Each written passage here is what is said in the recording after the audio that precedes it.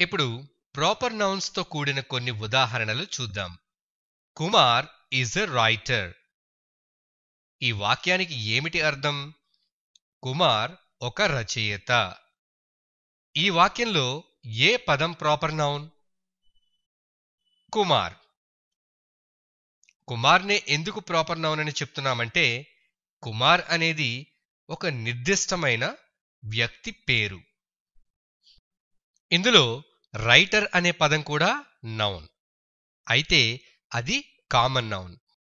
ఇక్కడ రైటర్ అనేదాన్ని common noun అంటున్నాము, అంటే ఇది ఉమ్మడిగా ఉపయోగించే పదం గనుక. Kumar is a writer. Arun is a writer. Bala is a writer.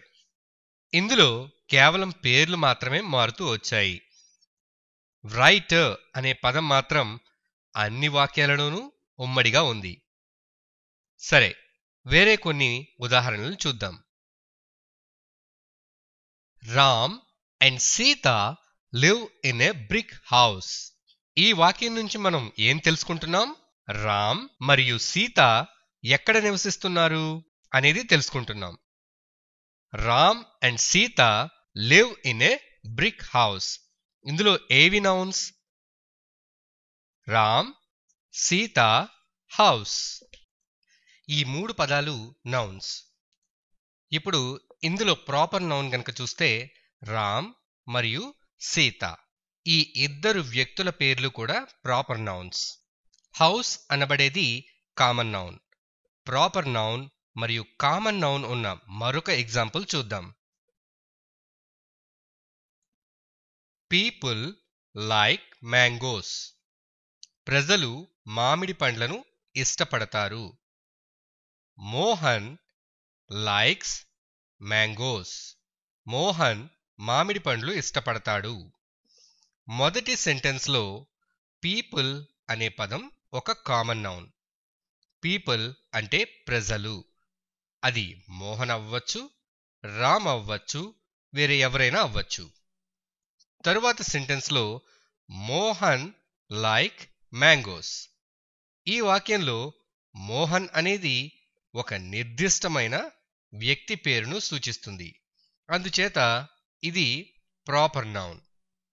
సరే, తరువాత మనం నేర్చుకోపోయేది ఏంటంటే, కామన్ నౌన్ను ప్రాపర్ నౌన్గా ఏ విధంగా మార్చాలో తెలుసుకుందాం.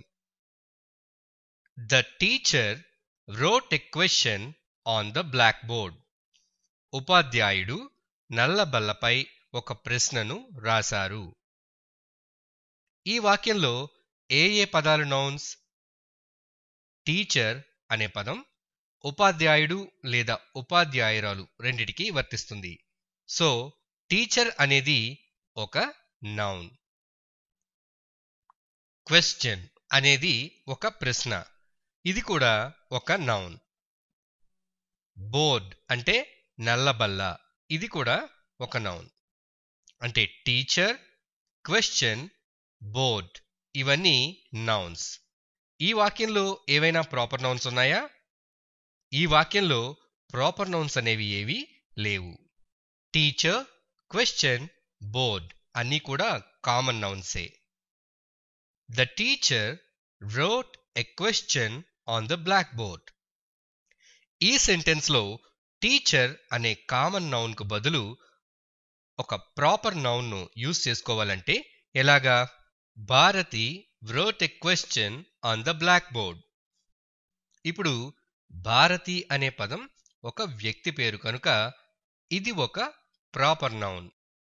So Bharati is a proper noun.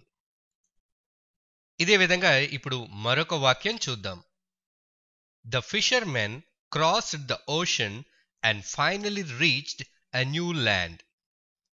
చేపలు పట్టేవాళ్లు సముద్రాన్ని దాటి చివరకు ఒక కొత్త ప్రదేశానికి చేరారు. ఫిషర్మెన్ అంటే చేపలు పట్టేవాళ్లు. ఓషన్ అంటే సముద్రం. ఫైనలీ అంటే చివరకు అని అర్థం. రీచ్డ్ అంటే చేరారు. ఇందులో ఏవేవి నౌన్స్? ఫిషర్మెన్, ఓషన్, ల్యాండ్ ఈ మూడు నౌన్స్. ఈ మూడు నౌన్స్ కూడా కామన్ నౌన్స్. ఇప్పుడు ఇక్కడ ఫిషర్మెన్ ఉన్న చోట రెండు పేర్లు భర్తీ చేద్దాం. Ram and Shyam crossed the ocean and finally reached a new land. Ram మరియు శ్యామ్ సముద్రాన్ని దాటి చివరకు ఒక కొత్త ప్రదేశానికి చేరారు. ఇందులో రామ్, శ్యామ్ అనేవి ప్రాపర్ నౌన్స్. ఓషన్, ల్యాండ్ ఈ రెండు పదాలు వచ్చి కామన్ నౌన్స్. సరే, ఇంకొక ఉదాహరణ చూద్దాం. These books belong to my friend. ఈ పుస్తకాలు నా స్నేహితునికి చెందినవి. ఈ వాక్యంలో ప్రాపర్ నౌన్స్ ఏమీ లేవు. అప్పుడు కామన్ నౌన్స్ ఉన్నాయా? ఉన్నాయి. బుక్స్, ఫ్రెండ్ ఈ రెండు పదాలు కామన్ నౌన్స్. ఈ వాక్యంలో మై ఫ్రెండ్ కు బదులు ఒక ప్రాపర్ నౌన్ యూజ్ చేయడం ఎలాగో చూద్దాం. These books belong to Mohan. ఈ పుస్తకాలు మోహన్ కు చెందినవి. ఇక్కడ మై ఫ్రెండ్ అనేది మోహన్ అనే పేరుతో రీప్లేస్ చేయబడింది. ఇప్పుడు మనం మరికొన్ని కామన్ నౌన్స్ మరియు ప్రాపర్ నౌన్స్ గురించి తెలుసుకుందాం. కంట్రీ అనే పదం ఒక కామన్ నౌన్, అంటే ఏ దేశమైనా అవ్వచ్చు. జర్మనీ అని చెప్పినట్లయితే అది ఒక నిర్దిష్టమైన దేశం పేరు, అంచేత అది ఒక ప్రాపర్ నౌన్. సిటీ అనే పదం ఒక కామన్ నౌన్. మనం ఏ సిటీయో చెప్పలేం. అయితే చెన్నై, న్యూయార్క్ అని చెప్తే ఇవి ప్రాపర్ నౌన్స్. పీపుల్ అనే పదం కామన్ నౌన్. అలాగే రామ్, శ్యామ్, గోపాల్ ఇవన్నీ కూడా ప్రాపర్ నౌన్స్. ఇప్పుడు కొన్ని పదాలు చూపిస్తాను. ఇందులో ఏది కామన్ నౌనో ఏది ప్రాపర్ నౌనో మీరు గుర్తించడానికి ప్రయత్నించండి. మ్యాన్ మనిషి ఇది ఒక కామన్ నౌన్. రేస్ అంటే పందెం ఇది కూడా ఇంకొక కామన్ నౌన్. ఫిష్ అంటే ఏమిటి? చేప ఇది ఏ నౌన్? ఇది ఒక కామన్ నౌన్. క్యాప్ అంటే టోపీ ఇది ఒక కామన్ నౌన్. బెర్లిన్ ఇది ఏమిటి? ఇది ఒక ప్రాపర్ నౌన్. ఎందుకంటే బెర్లిన్ అనేది జర్మనీ యొక్క రాజధాని పేరు. ర్యాట్ ర్యాట్ అంటే ఏమిటి?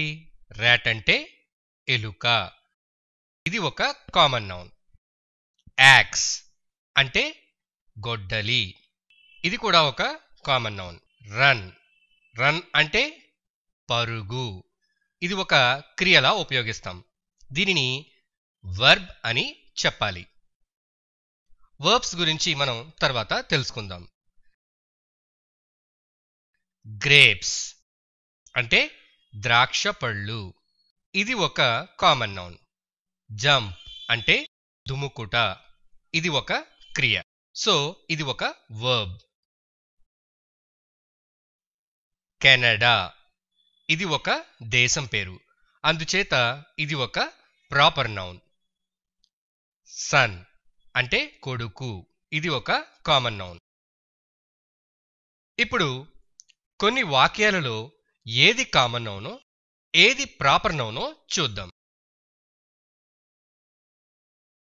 The mango tree is in a big garden. The birds came to eat the mangoes. The mangoes were delicious. ముందుగా ఈ అన్ని వాక్యాలకు తెలుగు అర్థం ఏమిటో చూద్దాం. The mango tree is in a big garden. ఆ మామిడి చెట్టు పెద్ద తోటలో ఉన్నది. బిగ్ గార్డెన్ అంటే ఏమిటి? పెద్ద తోట. బిగ్ అంటే పెద్ద, గార్డెన్ అంటే తోట. మ్యాంగో అంటే మామిడి. ట్రీ అంటే చెట్టు. ఆ మామిడి చెట్టు పెద్ద తోటలో ఉన్నది. The birds came to eat the mangoes. Birds అంటే ఏమిటి? పక్షులు. కేమ్ అంటే వచ్చాయి. ఈట్ అంటే తినుట అని అర్థం. మ్యాంగోస్ అంటే మామిడి అని అర్థం. పక్షులు మామిడి పళ్ళు తినడానికి వచ్చాయి. The mangoes were delicious. Delicious అంటే ఏమిటి? మంచి రుచి. మ్యాంగోస్ అంటే మామిడి పళ్ళు. ఆ మామిడి పళ్ళు చాలా రుచికరంగా ఉన్నాయి. ఇప్పుడు ఈ 3 వాక్యాలని కలిపి చదువుదాం. ఆ మామిడి చెట్టు ఒక పెద్ద తోటలో ఉంది. పక్షులు మామిడి పళ్ళు తినడానికి వచ్చాయి. ఆ మామిడి పళ్ళు చాలా రుచికరంగా ఉన్నాయి. ఈ వాక్యాలలో ఏ పదాలు nouns? Trees, birds, mangoes, garden. ఈ 4 పదాలు కూడా నౌన్స్. ఈ 4 కూడా కామన్ నౌన్స్. ఇందులో ప్రాపర్ నౌన్స్ అనేవి ఏమీ లేవు. Ram and Shyam sat in the garden. Ram మరియు శ్యామ్ తోటలో కూర్చొని ఉన్నారు. గార్డెన్ అంటే తోట. ఇప్పుడు రామ్ మరియు శ్యామ్ ఈ 2 పేర్లు proper nouns. Garden అనబడేది common noun.